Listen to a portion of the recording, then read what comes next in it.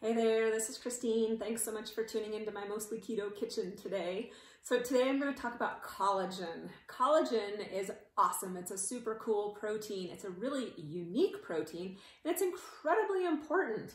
So collagen makes up about 1/3 of the protein in your body. So that means there's a lot of collagen in your body.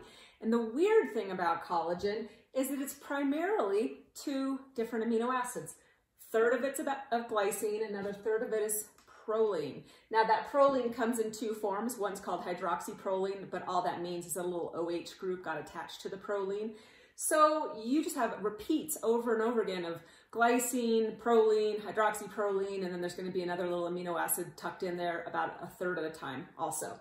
So lots of glycine, lots of proline. Now, thankfully, those are 2 amino acids that are not among the essentials, but they are what we call conditionally essential. And so that means that if your body's not doing great, if you are having some health issues, if your body's struggling to kind of keep up with things, then maybe it's a good idea to take collagen, take extra of those amino acids so that you can build the collagen. So now, where is the collagen in your body? It is everywhere. It's so crazy. It's in your teeth, and it's in your eyes, and it's in your skin, it's in your bones, it's in your muscles, it's in your gut.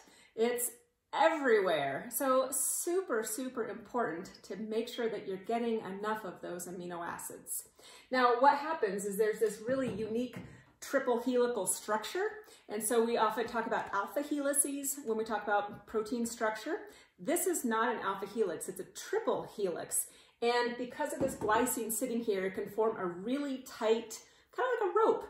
And so then that rope links to other ropes, they get cross-linked together, and that happens through vitamin C, helps with that cross-linking. But once you get lots and lots of those fibers coming together, then you can create some things that are structural. And so there's lots of different types of collagen, and so that's an example there. Now, the last little bit that I want to say about this is you only get it from animals.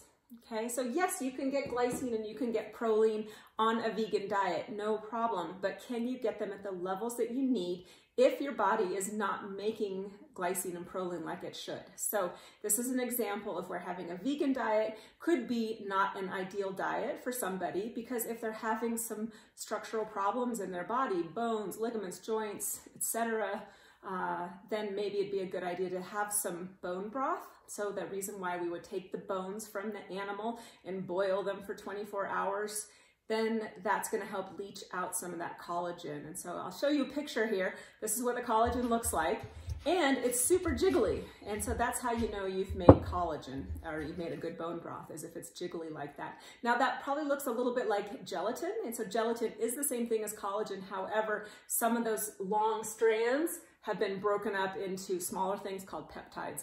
I don't think it matters. Your body's going to be able to break down the collagen, whether it's been pre-hydrolyzed or not. So, okay, well, I hope that was a useful tip. This is among a variety of different videos that I'm going to do that look at how getting vitamins and minerals, actually vitamins mainly, or some other micronutrients from an animal source is superior to getting it from a vegan source or vegetable source. Sometimes the vegetable source can be okay, but it often asks your body to do a little extra work.